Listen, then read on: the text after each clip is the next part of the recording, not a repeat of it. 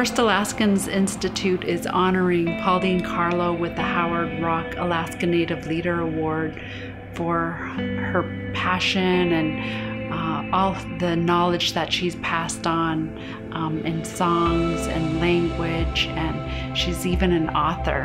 As long as I've known her, which is 57 plus years, she has been involved in Native affairs, I think all of her life.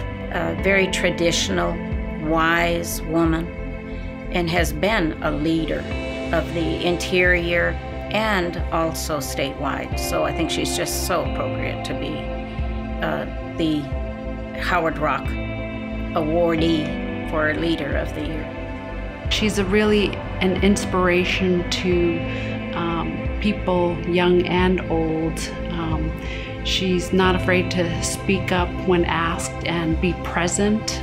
She continues to push people to do better, especially on education. She pushes folks that she doesn't even know. If she talks to a group, and she talks to many still, she inspires them to do better, to give back to the community, to give back to the village that they're from, or the region that they're from, or the state of Alaska. She's just very inspiring.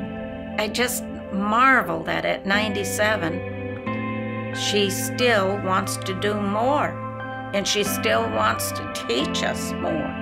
Knowing Poldine and knowing how she has lived her life with grace, with humor, with teachings. It is such an honor for First Alaskans to present her with the Howard Rock Leadership Award. Congratulations to Poldine Carlo for receiving the Howard Rock Alaska Native Leader Award. Anabase for all you've done for our people.